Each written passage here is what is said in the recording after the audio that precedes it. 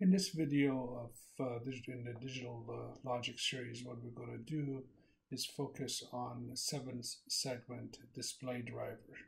Before we talk about the display driver, let's go ahead and spend a little bit of time talking about this 7-segment display, what it is, and how we will use it.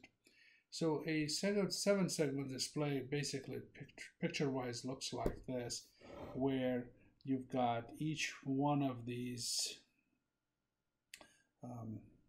are single LEDs. There's an LED up here, there's an LED here, there's LED, 7 of them basically around here, 6 around and 1 in the middle. That's why they're called a 7-segment display, because of those 7 LEDs.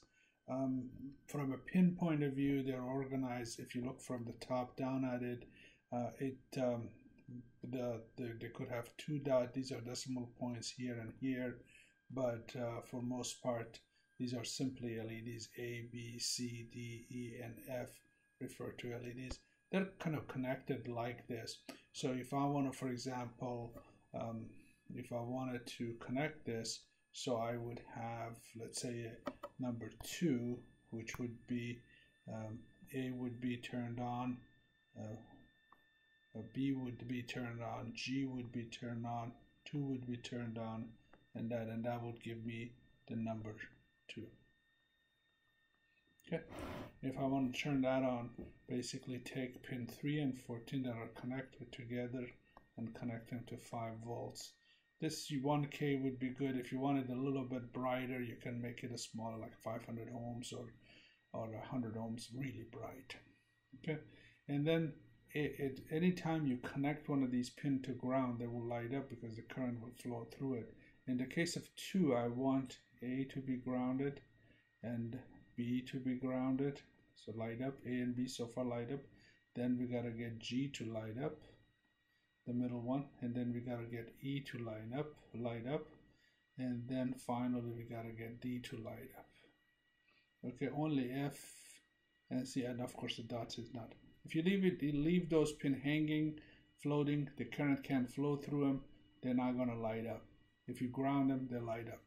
Now, this is basically what a 7-segment display is. Very useful if you want to build something really small, or you're in an industrial environment, or you want to make something really, really inexpensive. Those are sometimes used for those, or hobby.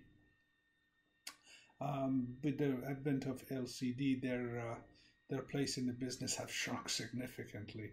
Okay, so now the question is, I am gonna have some sort of a device, build something, adder, multiplier, gauge for my display of a device, but these devices I have usually put out binary digits out there. It's typically called binary coded decimal. For humans, each binary digit only goes from 0 to 9.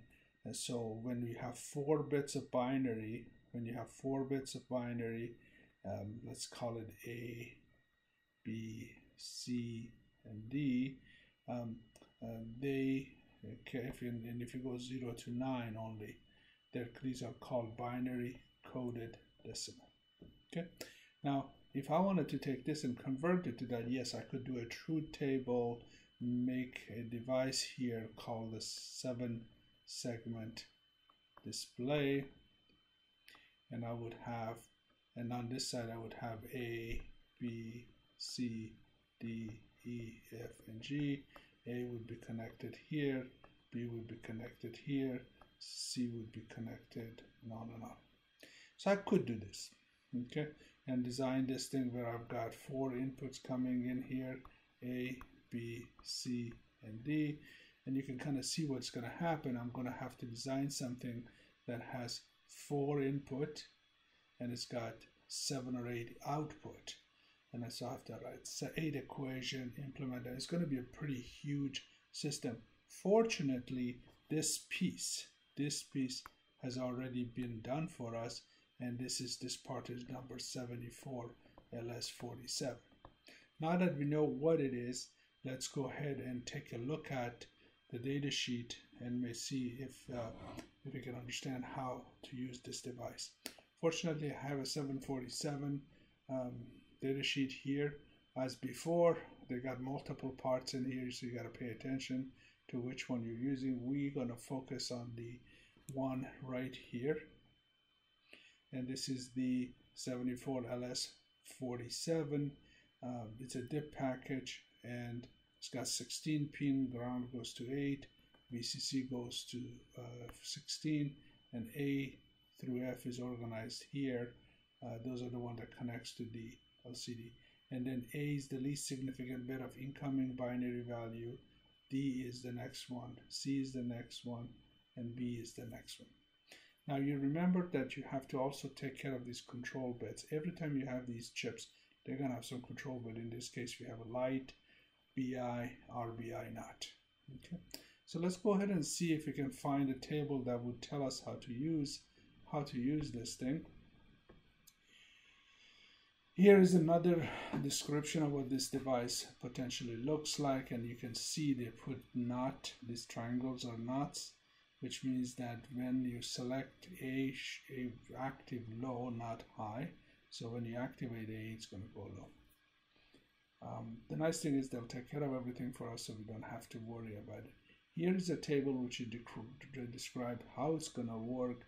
So basically what's going to happen is that if you were to put in A0, B0, C0, D0, all of these are input, and assuming that you made sure that at least the light, the pin that is called LT not is high, and you made sure the pin that BI RBO is high, and I would recommend go ahead and set RBI to high as well. That would take care of everything being high, and then this thing would be normally operating.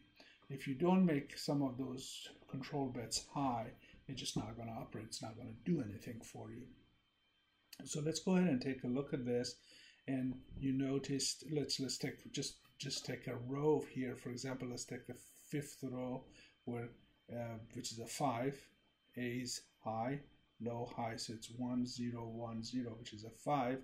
And if you look at it, A is on, C is on, and then D is on, and then F and G is on. If you draw this thing, you've got F5 drawn there. Okay, so this takes care of all that middle section, and you don't have to worry about it. If you're wondering how much circuitry would have taken for you to do that, here's about how much it would have taken for you to get the same thing done. It's going to be a little bit of wiring to get that working. I much rather buy a 10 cents chip that does all the work for me. So that's the reason the 74LS47 exists, and this is how you use it.